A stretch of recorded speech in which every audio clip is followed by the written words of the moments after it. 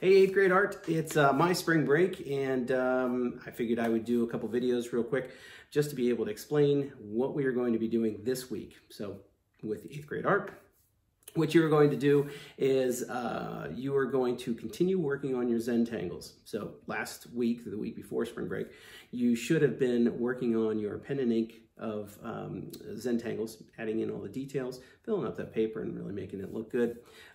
If you did not get that done, that's fine. You have Monday and Tuesday of this week, so today and tomorrow. You have to finish that and turn it into me on Wednesday. So taking a picture of it in its black and white version Wednesday, okay?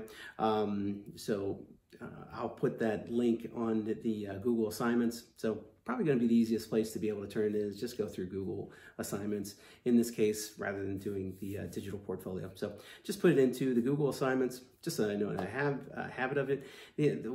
What I ask of you is try to get a good picture of it, okay? Get some lighting on it and try to hold the camera still. I'm amazed at how many bad photos I got from people where it almost seemed like they were jiggling it as much as they possibly could, the camera as much as they possibly could before they took a picture of it. So try to make it look as good as you can and then upload it to Google Classroom. So that will be due on Wednesday. So all I need to see is the black and white version of your Zentangles on Wednesday. Beginning on Wednesday would be the day. So I would see Wednesday, Thursday, Friday of this week, we are working on adding color to your Zentangles.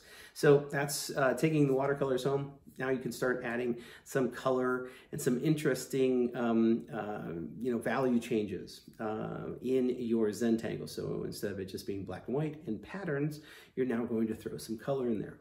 And what I don't want to see is just boring, drab, I'm just going to fill this whole thing in blue. No, really pay attention to, can I do some progression? So like maybe in one Zentangle, you go from a yellow and make a nice progress into a green, so that you have that, that little ombre effect, that gradation might be kind of a cool look. So try that in a couple of them. In your patterns, maybe you've got a whole bunch of different circle patterns. Maybe you go, one circle is red, then go yellow, then red, then yellow, and try to find some patterns that you can add into it.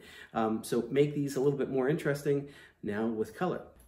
So this week, what it will end up being is Monday, Tuesday will be the black and white, getting the black and white Zentangles done. Wednesday, Thursday, Friday, we'll be working on the watercolor. And next week, we will continue working on that watercolor, be it at home or at school. Either way, we're going to be continuing to work on it, so you've got plenty of time. So make these look the best that they can. Hope everything is going well. Reminder, make sure that you take a picture of it and you upload it to the Google Classroom by Wednesday evening.